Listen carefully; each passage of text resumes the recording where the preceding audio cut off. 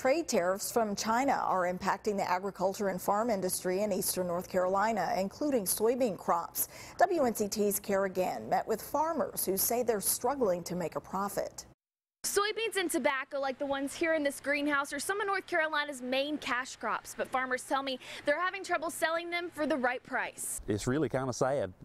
Soybeans just don't pencil a profit right now. Brent Herring and his family at Herring Farms in LaGrange have farmed 1,400 acres for 3 generations. They harvest soybeans, tobacco, corn, and peanuts. I enjoy what I do. Yet over the past year with these tariffs, life on the farm has been much different. I told somebody the other day, I graduated college in 2010. I never had any doubts this is what I wanted to do, and this is the first year that I've second-guessed my decision. Now we're barely making enough just to pay bills to live. Herring says the market value for soybeans fell around $1 to $1.50 per bushel in a month's time last year when tariffs were announced between the U.S. and China. It was not a good scenario for a lot of people. It was very, very sudden and very fast. The current price per bushel is around $9. After paying employees and factoring in the cost to grow the crop, Herring broke even. You've worked all year for nothing. It's a problem Lenoir County agricultural experts say is a widespread issue. They're constantly going in and out about what they need to do in upcoming years. So I would definitely say it's an issue right now.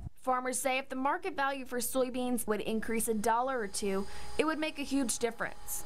Unless if things can work out, I don't know if we'll ever see the business that we did see at one time from China. We can't stand another 2 or 3 years of this climate. Farmers tell me if something doesn't change, many locally owned family farms will go out of business. In Lenoir County, Kara Gann, 9 on your side.